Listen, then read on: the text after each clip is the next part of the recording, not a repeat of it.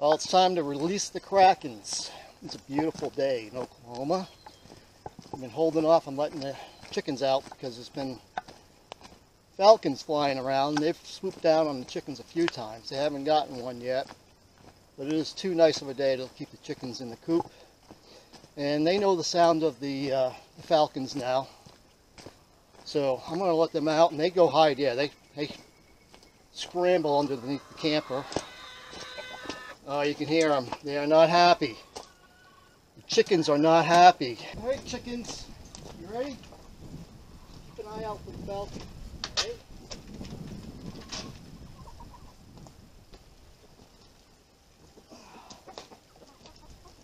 Come on, girls.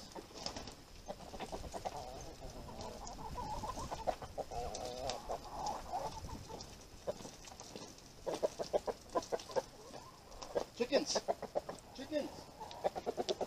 Where you going, chickens? Where you going? You like this? Come on, chickens. Come on, chickens.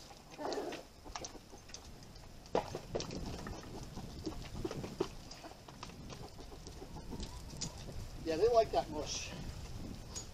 Alright, on about what this video is actually about. So, I think it was the last video I showed you I was putting up a structure. It was just to be a roof to collect rainwater and to put my solar panels on. Well, that's when we started having shortages in the stores and propane, which is what I was heating with.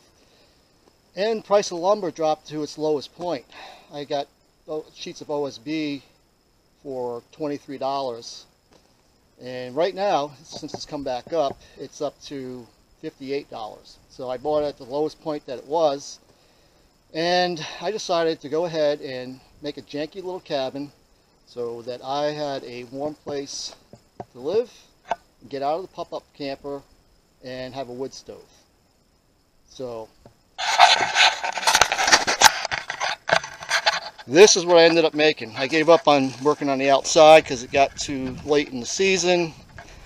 The windows I took out of a bus, and believe it or not, that window is dead level. It's the roof that slopes down because I wanted the roof that sloped down for the rainwater to come down here. I brought my panels over. The plan was just to put the panels up on the roof and then move the camper down here, but that changed. So I got my IBC tanks coming in from the rainwater. We had some rain. I've been flushing them out because they had molasses in them originally.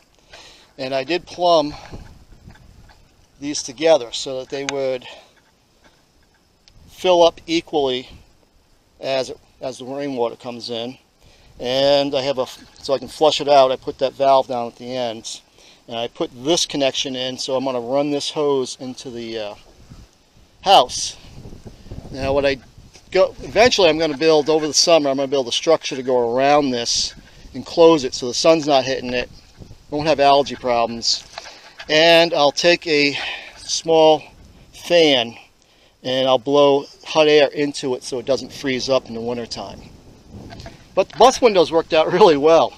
I haven't finished painting. I ran out of paint and didn't do this side. I did build a 2x4 door. And I guess that's got to get painted. I'm going to put a plexiglass up top here. And I got the wood. I reclaimed some wood that we were working on picnic tables. So I have a whole bunch of 2x6s that I ripped to build a deck out here. And I'm going to get the panels up pretty quick on the roof, the solar panels, so that I have 600 watts of power, and I have some new batteries, so I'm going to be working on that. And you can see how that door frame goes. Yeah, that's the door frame is dead level. It's the building that's not. It's the jankiest thing I've ever built in my life. And I did caulk all the seams up before the winter time, so it is actually clear caulk on there. There's a lot more to do to it.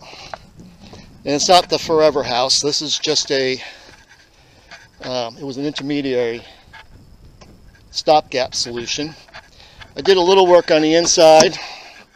Now, I'm working on about 15 different little things, so I got everything kind of laying around.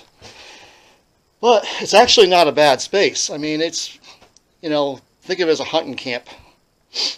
But I left all the boards exposed, the poles, And I got my little wood stove,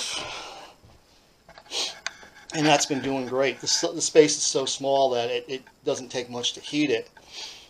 And the walls are an OSB outside with blue poly insulation board, and then OSB on the inside. I figured the OSB would be a lot faster and easier than doing sheetrock and taping and mudding, and I really just needed to get it done fast. I built a quick bed out of 2x4s. It's high enough I can store stuff underneath it. I got the table from the camper. I got the mattresses from the camper. I got the lights from the camper. I got to put another one up, and I got to build a door to go over the top of the solar collection. I got to rearrange all that stuff. And I got tank for hot water and water filters and a sediment filter. And I do have my, and I've used it a couple of times, the instant hot water heater for showers. So that's all going to get incorporated into a water system for a sink, and I got to finish this. I'm going to bring my little refrigerator over. I'm going to build it in here. Water tank's going to go in here. Batteries going in here. Yeah, I got to get rid of those batteries. But the place is a mess. I've worked the last 6 days in a row. Finally, I have a day off. I got to put the heat shield up properly. I have lots of firewood. I realize I now have at least 6 years of firewood laying around. I will have a never-ending supply of firewood. Since if you look down here, my property actually goes out to about here, down in the valley and in the holler. So there's a lot of cleanup to do. I got to make more garden beds. I'm using these. There's a lot more work to do, obviously, but I'm only one person. I've done all this by myself, and that's the way it's going to continue. I'm saving up blue barrels for planters for potatoes and onions and carrots, because this ground is nothing but rock, and I don't know, it's just rock. You can grow stuff, but certainly no root vegetables. Still have stumps to burn. We got metal to clean up. It's a lot of work. Clearing this land was a lot of work. That took months. So I'm really looking at like a 3-year plan, just getting the property and the cabin and everything like that working. And like today, I need to get those solar panels up on the roof, and tomorrow work on the water system. And very soon, I gotta start painting repainting the entire thing. I just put one coat on it to protect the OSB. And the roof, I gotta paint that white, because this summer is gonna be brutal. Over the summer, here it's about 95 degrees every day. And that green roof, it was great for the winter time because it was always at least 10 degrees warmer. It heats up. I have 2 layers of that polyboard in the ceiling, but it still heats up quite a bit. So I do not want that in the summertime. I'll be painting it white and be a lot more comfortable. So the next video should be solar panels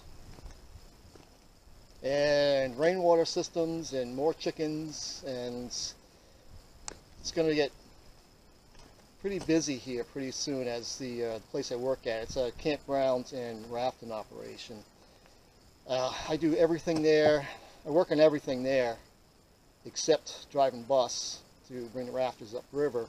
But that might change as I'm going Monday to get my DOT physical and go take the test for my CDL-B license, so I can drive buses as well.